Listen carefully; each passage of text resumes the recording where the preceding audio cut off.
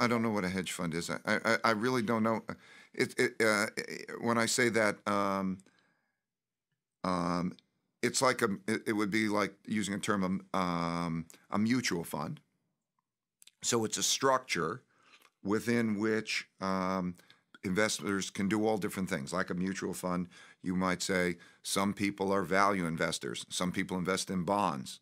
Some people invest in stocks. People do all different things within a structure called a hedge fund. So it's a particular structure that allows people to do all different things. Basically, though, it allows you to invest without much in the way of restrictions, traditional ways. I can sell short as well as go long. If something's going to go, if I think something will go down, I can sell short. I can go into any market. I can go into stocks or bonds or commodities or gold or anywhere that I want to go within my agreement with my client. So I give me the freedom to approach the world to look at whatever's good or whatever's bad. And so it's a vehicle that allows me the freedom to invest in the best way that I know how.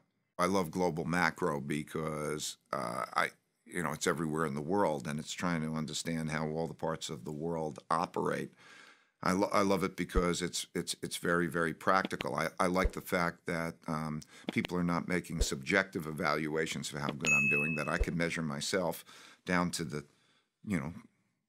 2 decimal points, right? What's my performance? It's objectively evaluated. I like the fact that I can go long or short, so that there's no such thing as good times or bad times. Most people have an industry or a profession, and they have cycles to them, In my case, I don't have any cycles. I have no excuses. Just it's all on me. I could make bad mistakes, and that's that reality. I like that.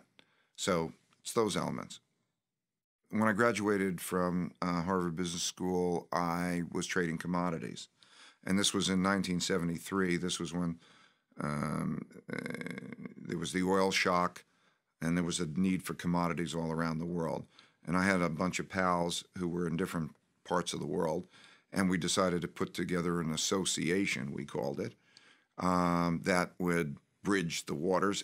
Which what it meant was that we'd find commodities that were located in one place, and sold soybean oil from the United States to Iran in that kind of association. And this was one of those things that we did kind of part-time.